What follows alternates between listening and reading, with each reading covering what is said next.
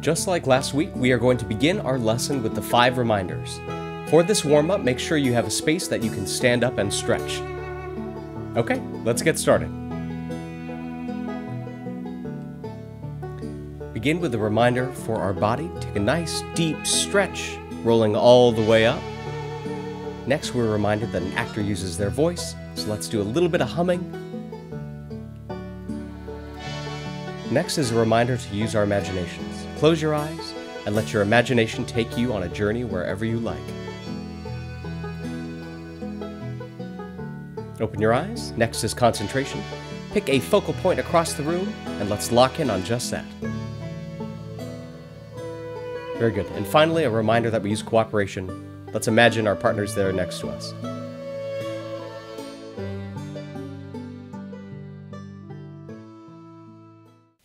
Hello everyone, Mr. Evans here. So welcome back to our second theater video lesson. I hope everyone enjoyed getting to do the pantomime activities from our first lesson. And a big thank you to those that were able to go on Flipgrid and record their performance. I think it's really important that we get to see the work that we are doing, so make sure you get to share those. And it's never too late. You can always go back and add a video, even if we've already passed that lesson. So today we are going to be using a different one of our actors' tools, and this is our voice. Now, a voice is such an important tool in creating characters and telling stories. It's a way that we can show a character's personality. We can show what a character's going through and what they're feeling. Now, there's a lot of different ways that we can change the expression of our voice. One of those ways is volume. I can make my voice very, very quiet. Or I can make my voice loud. You can change the speed of your voice. You can be someone that speaks very, very quickly. Or maybe you are someone who takes their time and speaks slowly. You can also change the pitch of your voice. Maybe your voice is pitched very, very high and it sounds really squeaky like this.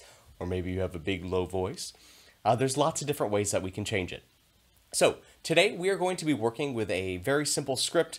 Some of you may remember these. These are the stories of Milo and Murphy. This story is called It's a Bee. Now, our characters Milo and Murphy. Murphy is a dog. He's very energetic, he's exuberant, he loves food, and he's always getting himself into trouble. And Milo the cat is very calm, very smart and collected, and Milo is always looking after their best friend Murphy. So what we are going to do, I'm going to read through the script twice. The first time I read it, I will be the character Murphy, and you will be reading Milo. I'd like for you to read these aloud with me. I will read nice and slow, and I will leave a gap for you to fill in your lines. And then the second time we do it, we are going to switch. You will be Murphy, and I will be Milo. So, using our voice and using what we know about these characters, I want you to try and bring these characters to life and use as much expression as you can. Okay, are you ready to begin? All right, it's a bee. Look out, Milo, look out! I can't, a bee is chasing me.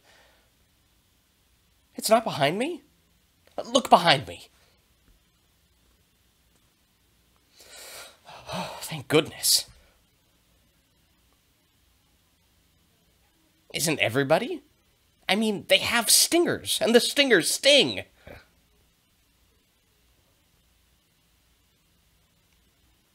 No way. Of course, I love honey. I love honey in sandwiches, and I love honey in candy, and I love honey in me. What? No way. So?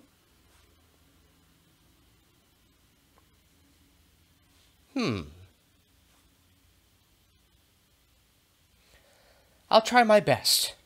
Really, I will. Look out! The bee is back! Run! Run like the wind! Run, Milo! Very good. Okay, let's go through our story again. And this time we're going to change characters. I will be reading Milo, and I'd like for you to read the character Murphy. Okay, let's begin. It's a bee. Whoa, whoa, slow down. I don't see a bee. Calm down, I don't see it.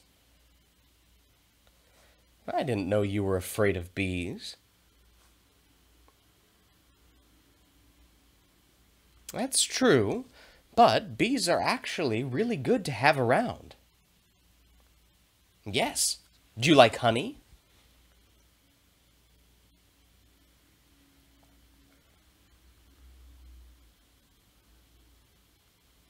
Well, bees make honey. Yes, they also pollinate flowers and seeds. If they didn't, fruit and vegetables wouldn't taste very good. Try not to be afraid of them. There you go. Good for you.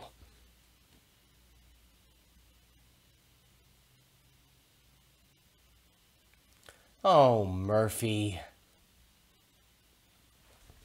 All right. So, for our lesson, I would like you to go back to Flipgrid, and if you can, I would like for you to record reading this script as either Milo or Murphy.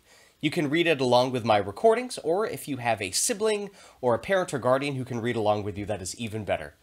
All right, when you do these, please make sure that you are using as much vocal expression as you can. We really want to bring these characters to life. Okay, I hope everyone is well, and I will see you all next week. Bye-bye for now.